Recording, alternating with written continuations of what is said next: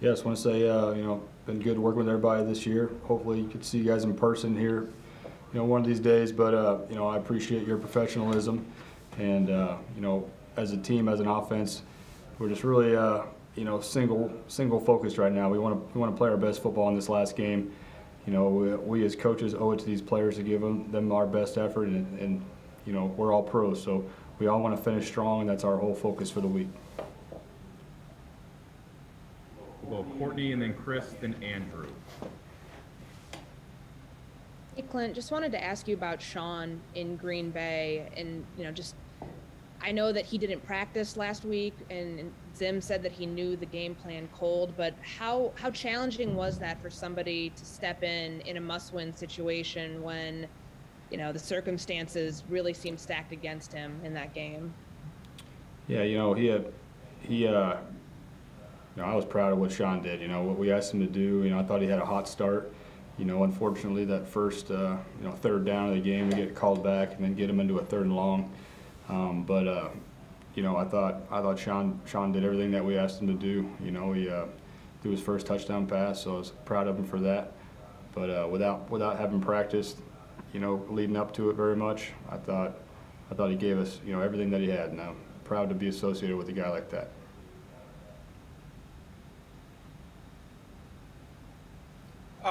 Hey, Clint, Dalvin Cook was pretty open with us yesterday, kind of, talking about it was a rocky season and that sort of thing, and he's committed to coming back bigger, stronger, and faster during the offseason.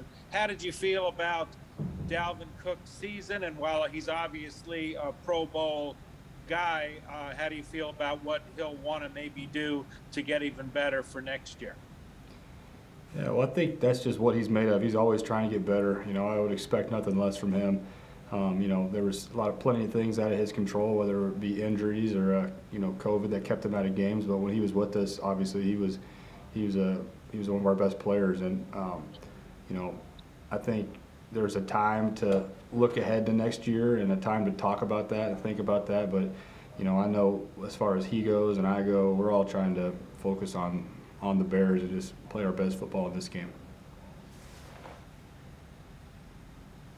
Oh, Clint, I'm sorry, but I got to ask you about just looking back if I can, because I don't know if we're going to get to talk to you because coordinators typically don't after the final game. Yep. But what have you thought of this year? Because it just seems that the offense has been kind of up and down in games, had a lot of high moments, a lot of low moments. What have you thought of just your first year as a coordinator and kind of how it's progressed to this point? Yeah, I agree. I agree that consistency would be something we want to improve on.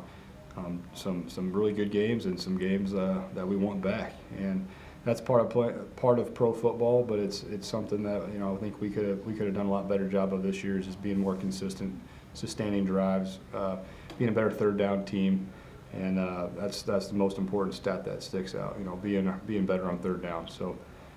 Again, there's going to be time to look at all those things, but we can be a really good third down team here on Sunday against Chicago and be good on first down, second down, and just have our guys play their best football this week. Back to Courtney and then Chris. Yeah, unfortunately, I'm going to follow suit, Clint. I mean, just when you look back at the situation that you were put in this first year, as your first year as the play caller, was it challenging not having to kind of do this without, I know Rick Dennison was supposed to be here this year. Like, how challenging was it not having a veteran voice like that, to be able to, kind of help maybe the offense through some of the ups and downs that you guys went through, and somebody for you to lean on too? Yeah, that's one way to look at it, but I would say I was put in an unbelievable situation, just with the talented players that we have. Great quarterback play, great skill positions, offensive line played really well this year, and still was able to lean on Rick Dennison all year. Used him a lot. Still was able to lean on, Kennedy and Keenan, those veteran coaches, Coach Zemmer every day. So I would say that I was put in really an unbelievable situation. I was really blessed to be a part of that.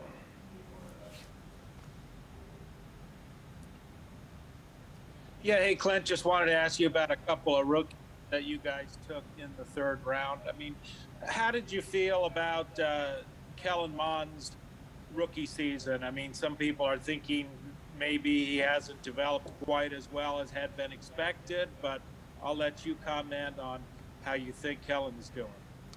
Yeah, well, I think it'd be unfair because it hasn't played this year. But I'll say the things that he could control, and that was, being in the meeting room, being the first guy in, being the last guy out, studying, asking great questions, trying to stay after practice every day, getting there early before practice.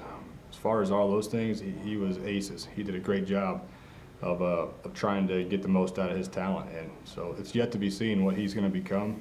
But I know if it's going to be up to his work ethic to see if he's going to be a player, then that's going to be no question, because he's a worker. He loves the game, cares about the game and his teammates, and I think once he gets his opportunity to go play, I think he's going to do a good job. So he's just got to go get an opportunity. And let me ask you, I said 2, but maybe I'll make it 3. Let me ask you about some offensive linemen. First of all, how'd you feel about Christian Jarasaw's rookie season? Obviously, he was hurt at the start, but it seemed like he's come on and been a solid guy for you guys. I agree. There was a time, we didn't know if he was going to play at all this year, and he went through his rehab and came on and really helped us this year. Helped us in our drop back pass game and helped us in our run game with his athleticism, and he's going to keep getting better. So I was really pleased with his rookie season. I think he's got a lot of potential to be a heck of a player, and he's willing to put in the work. So I like his mindset. I like what he's all about, and I really respect his work ethic. And then as a final, Wyatt Davis, I mean, he talked at the start of the season about after he was drafted wanting to be a starter and that sort of thing, and he hasn't played a snap from scrimmage. Why do you think it never got to the situation where he was really a serious contender to start this year? Yeah, I just think there's some guys in front of him that were playing well, and his story is yet to be told. But he's been putting in the same practice work behind the scenes, and it's up to him. It's up to Wyatt to go put a great offseason together, have a great OTA, have a great training camp, and just slowly become the player that he wants to be, that we all want him to be. But it's just opportunity. He didn't get it. Kellen didn't get it. They're working behind the scenes, and what they become will be a result of the work they've put in. So just going to keep coaching the heck out of him and making him better, so when he gets his opportunity, then he can show us what he's all about. Andrew? Hey, Clint, I just wanted to ask about just the communication with Mike Zimmer. You brought him up and just the influence he's had. What's that like game days now, and how's that progressed? Because I think you had mentioned, obviously, sometimes about you guys talking through situations to run or pass, and sometimes the communication didn't seem like it was clear, at least from what he was saying. So from your end, I guess, how was that kind of developed for you guys? And was that a problem at all potentially on Sunday? Overall, it's been really great. Coach, what I love about Coach is that he's always going to tell you exactly what he wants, and he's not going to sugarcoat it, and I really appreciate that. And that's whether it's game management or that's how he wants practice run. He's definitive, and there's never been any gray area there.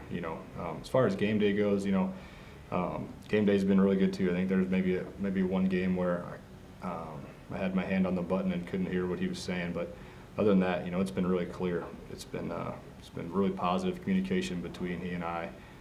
He always lets me know where I stand and directs us. Dawn?